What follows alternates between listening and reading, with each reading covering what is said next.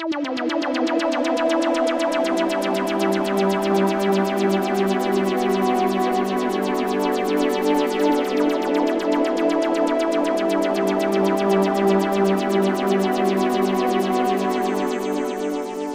we assemble a dream team.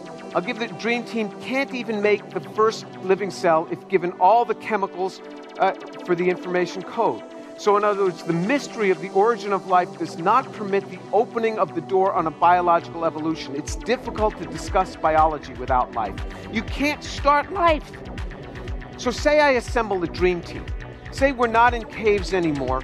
You're in your best labs in the world, and I get the top 100 synthetic chemists, the top 100 biochemists, the top 100 evolutionary biologists, and the top 100 whatever else you want.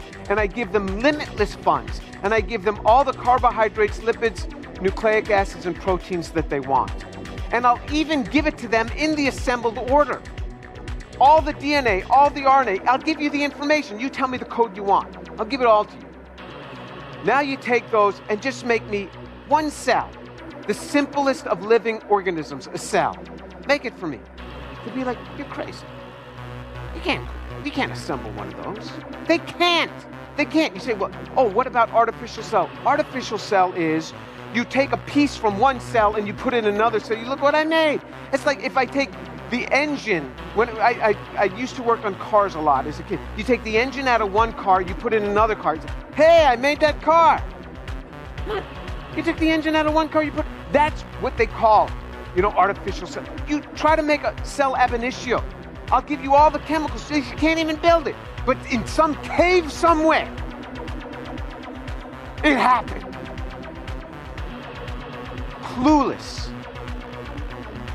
If you just Google my name, James Tour, Origin of Life, on YouTube, or just go to YouTube.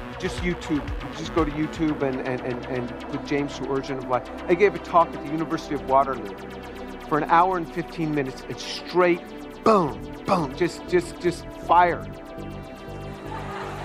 Upon this group, just trying to explain the problems with Origin of Life.